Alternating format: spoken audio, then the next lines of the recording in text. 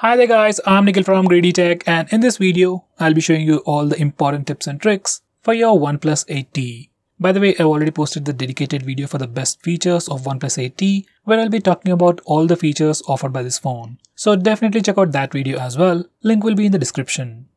Now with that said, first I want to start off with the new navigation gestures. And once you enable them, you can swipe from the bottom of the screen to go home. We can swipe and hold from the bottom of the screen for recent apps, and to go back a step, you can swipe from the left side or right side of the screen. For Google Assistant, you can swipe from the bottom left corner or bottom right corner diagonally and it triggers Google Assistant. Finally, we can also quickly switch between applications just by swiping left or right at the bottom part of the display. Next, I'm going to show you how to trigger Google Assistant with the power button. Once you enable this feature, to get the regular power options, you need to press volume up and power button both at the same time for the power options. Next, we also got the dark theme on this phone, and you can enable it from the toggle or directly from the display settings. And once you enable it, it changes the complete theme of the phone. Stock applications like the phone dialer SMS application also change automatically to the dark mode, and even some of the Google applications like Play Store, YouTube also enable dark mode automatically. Next, we have a new customizations page in settings from where you can change your wallpapers, clock style and ambient display mode. You can also change the fingerprint animations, horizon light, and all the things that are related to the UI elements of this phone. If you want to really customize your phone, this is something you should definitely check out. Next, this phone also has the live caption feature, and once you enable it, whenever you're watching video, you can see live captions on your phone, and this gets translated right on your phone. You can enable or disable the live captions directly using the volume panel. Next, I'm going to show you how you can hide the front camera notch. Once you enable this feature, it puts a black bar beside the punch hole design, making it look completely black and plain. Personally, I wouldn't recommend you to do this. Next, I'm going to show you how to change the refresh rate of your display. This phone has a 120Hz refresh rate display, and by default it is set to the maximum refresh rate. But for some reason, if you want to go back to a regular 60Hz refresh rate, you can do that from here.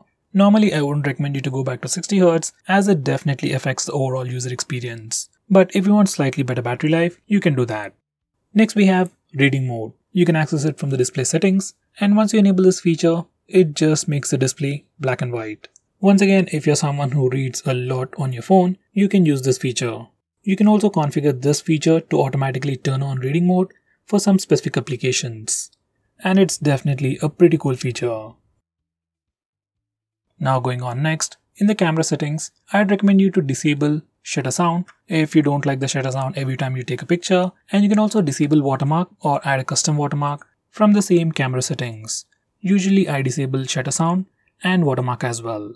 Next, I'm going to show you how to use split screen mode on this phone. For that, first we need to go to the recent apps page and then click and hold on the application that you want to open split screen mode in. Just press and hold and then select split screen. Once you do that, that application will open up in the top window, and you can select the secondary application from your recent apps or just go to the home screen and select the secondary application. Now we can use two applications at the same time. Now with that said, even now there are some applications that do not support this feature.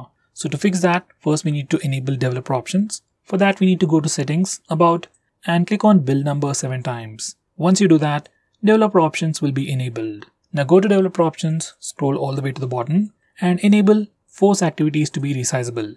Just enable it and then restart your phone. Once you do that, we will be able to use all applications in split screen mode. Next, I'm going to show you how to take screenshots on this phone. Default way or the simplest way is to use the buttons. Just press the volume down and power button both at the same time to take a screenshot. For some reason, if you're not able to do that, we also have the 3-finger screenshot gesture.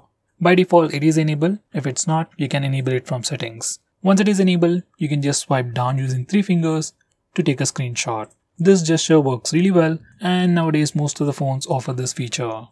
Next, I'm going to show you how to take a long screenshot. For that, first we need to take a regular screenshot. We can either use the buttons or the gesture. And once you take a screenshot, you get a preview at the bottom. Click expanded screenshot. Once you do that, your phone will scroll the page automatically to take a long screenshot. Once you're done, just click the screen to stop scrolling. Then you'll get a longer screenshot. Next, we have some pretty cool gestures on this phone that I would definitely recommend you to use. First, we have double tap to wake, and just like the name suggests, once you enable this feature, you can just double tap the screen to wake it up. If you're using face unlock feature, then you can just double tap it. It wakes up, sees your face, and then immediately unlocks the phone. Next, we also have the O gesture, where we can draw an O to open the camera application. My favorite one is the V, where we can draw V on a lock screen to toggle the flash. Besides these pre-configured characters, we can also add custom characters like S, M, W for custom actions. Next, to display the battery percentage and the network usage on the status bar, you need to go to settings and enable these two toggles. Once you do that, you can see the battery percentage and the network usage on the status bar. If you can't trace the steps, directly search for battery percentage in settings. Next, I'm going to show you some handy home screen gestures. Now by default, when you're on the home screen, you can do a swipe down gesture to pull down the notification bar. You can do a swipe up gesture to open the app drawer. Besides that, we can also do a double tap to sleep. This feature is disabled by default and you can enable it from the home screen settings. Once you enable double tap to sleep, just double tap in an empty area on the home screen to put your phone to sleep. Next, we got a new feature called parking location as part of OnePlus Shelf, which will allow you to save the location of your parked vehicle. You can take a temporary picture as landmark, which will automatically get deleted later, or else use the GPS location as well. Going on next, if you're someone who likes to do a lot of screen recordings, maybe it's for games or for personal use, now on this phone, we can do screen recording at 4K resolution as well. From screen recording settings, we can further change the video bitrate, frame rate, audio source, and video orientation, and so on.